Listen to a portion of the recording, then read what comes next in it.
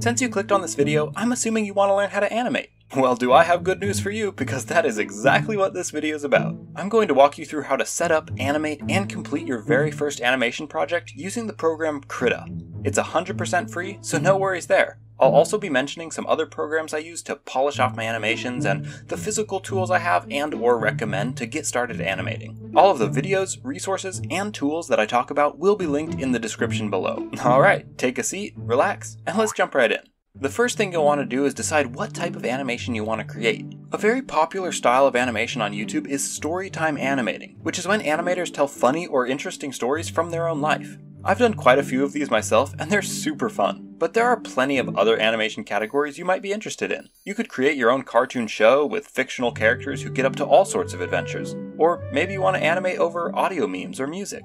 The possibilities are endless. If you're animating a storytime or a cartoon you're creating yourself and you need to write out a script, here are my 4 quick tips on how to write a story that is fun and entertaining.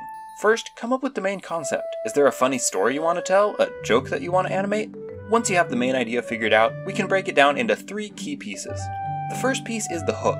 Every good video starts with an intro that makes the viewer want to pay attention and, watch through the whole thing. We all know how short people's attention spans are these days. In fact, I should have Subway Surfers or a satisfying video compilation playing as I talk. But anyway, make sure your hook sets up the rest of the video, introduces your viewer to what is going on, and makes them want to keep watching. The middle piece is where you add all the boring stuff before the final punchline. It'll be explaining all the details the viewer needs to know in a story, and building up to the climax of whatever happened. If you're telling a joke, it's adding context to the joke to make it even more funny once you tell it. But make sure it doesn't get too boring. Keep it as concise as possible, don't go off on too many rabbit trails, and make sure to keep things funny and interesting the whole time. And the last piece is, of course, the punchline itself. This is the climax of the story, or the final line that completes the joke and makes everyone laugh. As long as you follow these basic steps when writing your script, it's going to keep your video fun and interesting for both you as you animate it, and your viewers once it's time to show to the world.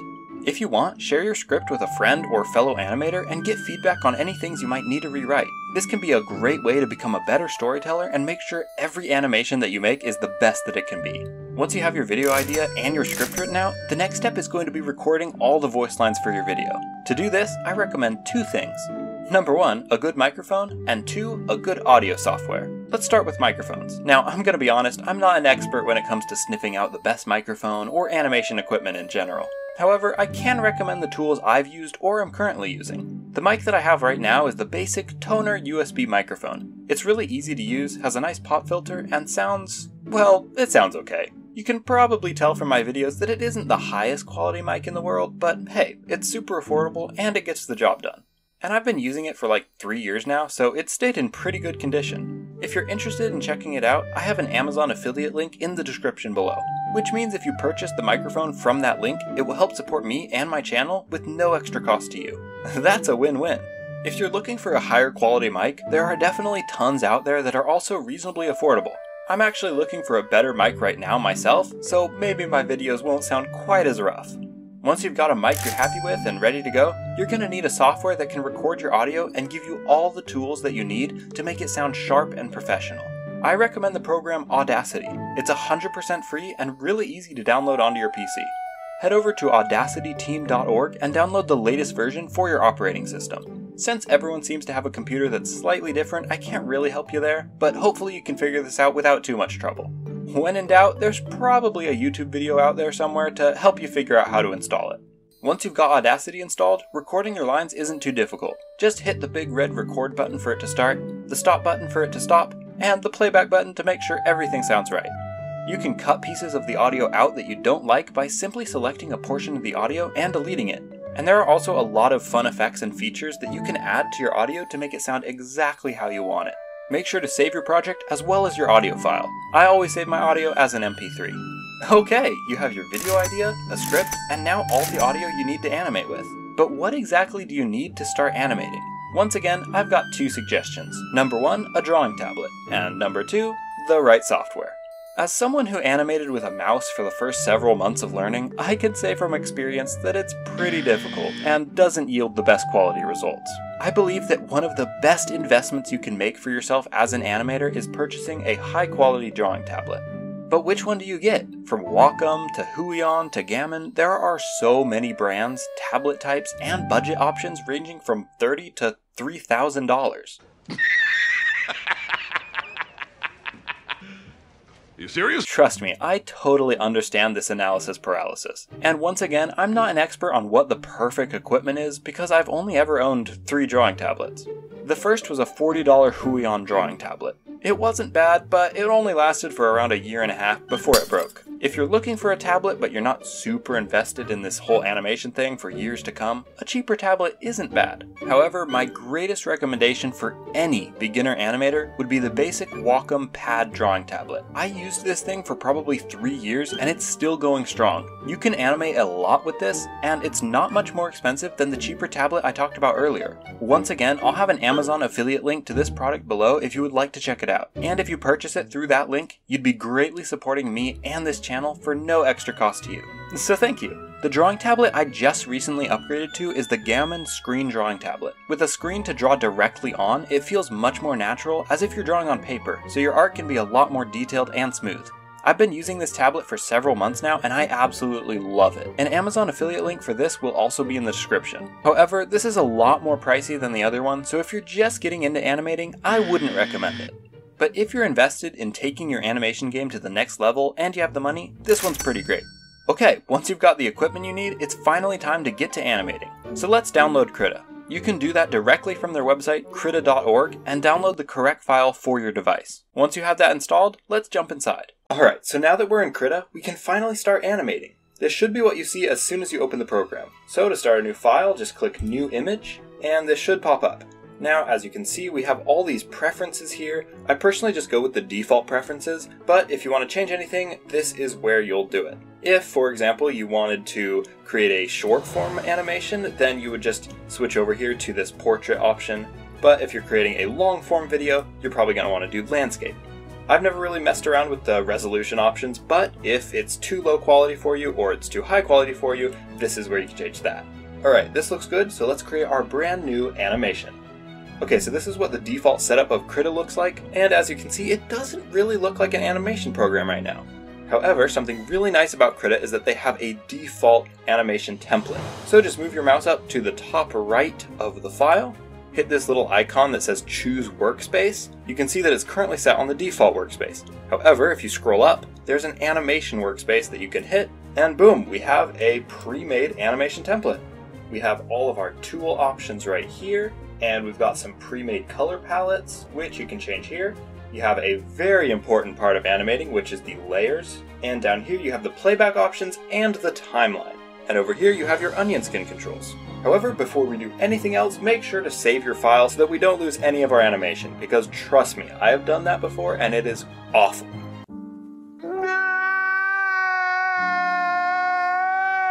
So you can just go up to the top left, hit File, and click Save.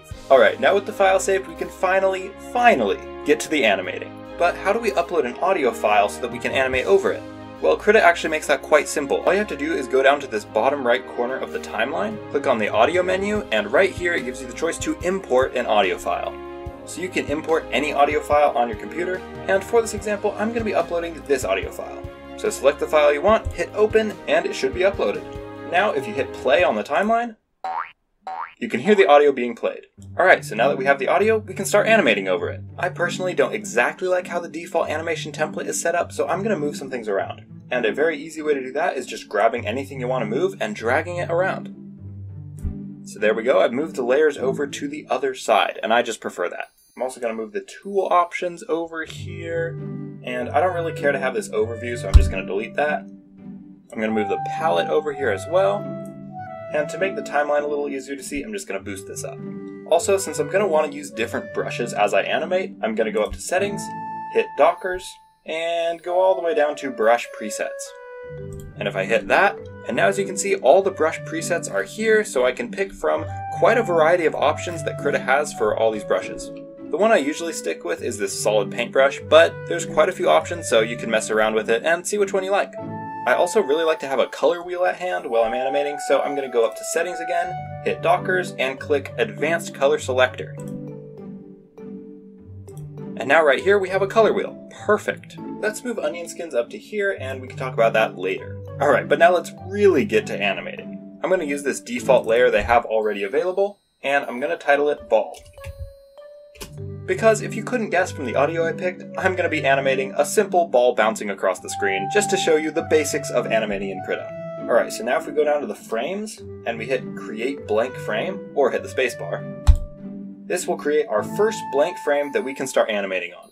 So I'm going to start animating with the ball up here in the top left corner, and sketch it out.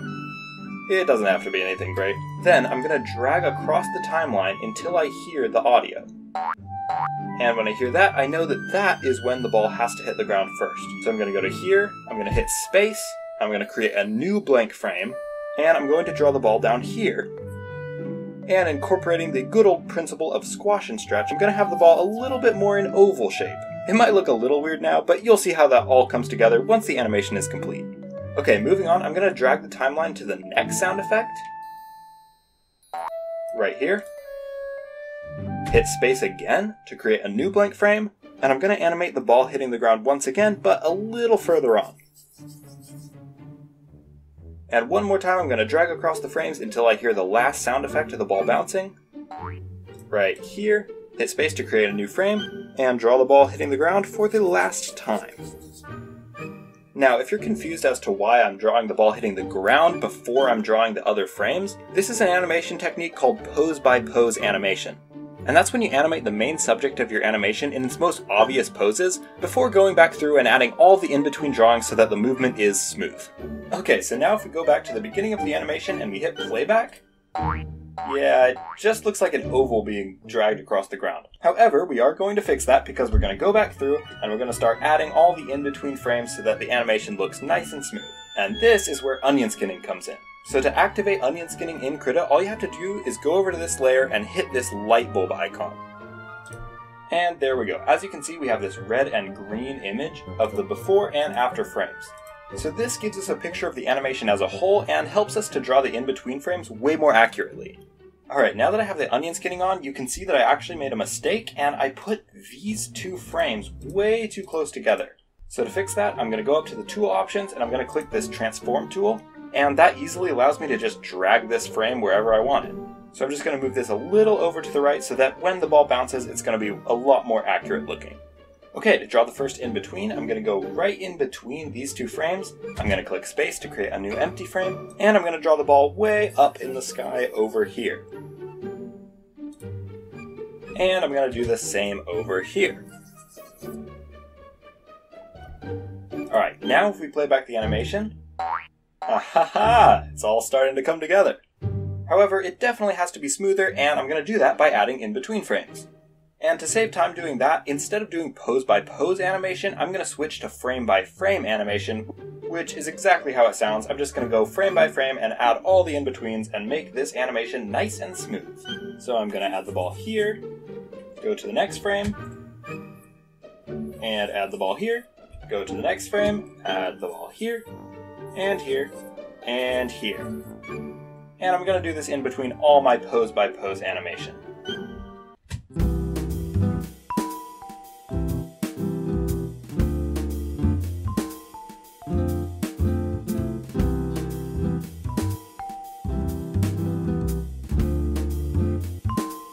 Alright, now that all the frames are filled in, this is what the animation looks like.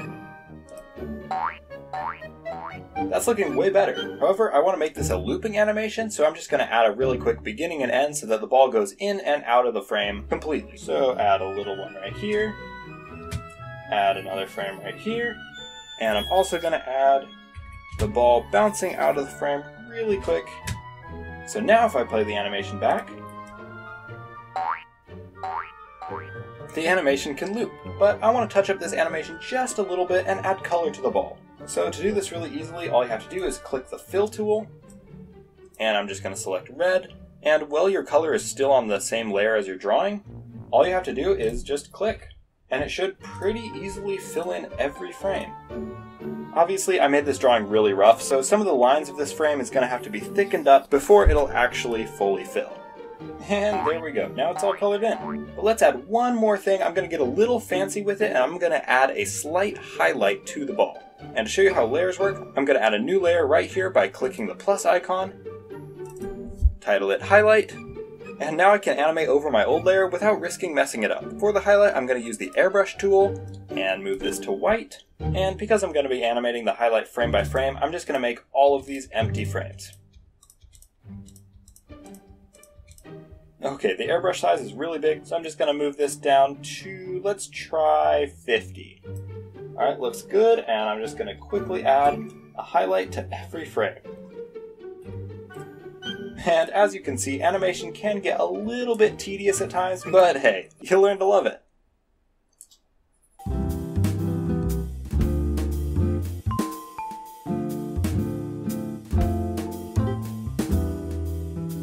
Alright, now as you can see, the animation is complete. It's certainly not the best animation, but I think it gets the point across. However, there's still a lot of extra frames on this timeline that I don't even need to use. So to change how many frames there are available, all you have to do is click this icon, and here you can change how many frames are available as well as the frame rate, which is how many animation frames are played per second. 24 is the industry standard, and I personally like to keep it that way, but if you want more frames in a second or less frames in a second, that's where you can change that. Okay, so my animation ends on the 40th frame, so I'm going to go over here, and I'm going to punch in 40. Now all those extra frames aren't available, and now the animation just sticks within these 40 frames. So for the grand animation reveal, let's lock these layers up and hide the onion skin. Now we just hit play and enjoy our handiwork.